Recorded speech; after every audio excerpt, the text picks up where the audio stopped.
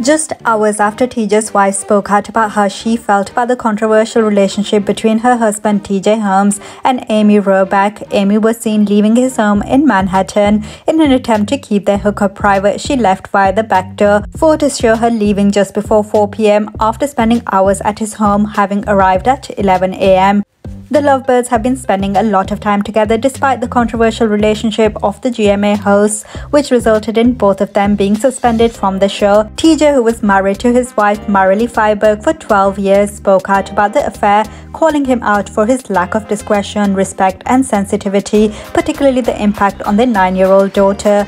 During the holiday season and in light of the challenging times, Marilee's sole focus has remained on the overall best interest of their 9-year-old daughter, said her attorney Stephanie Lehman.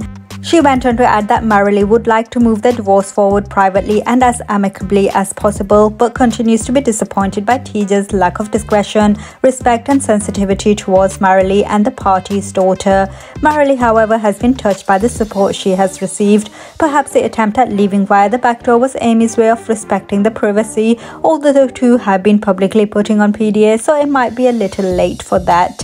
Thanks for watching. Have it all daily. Please like, share and subscribe.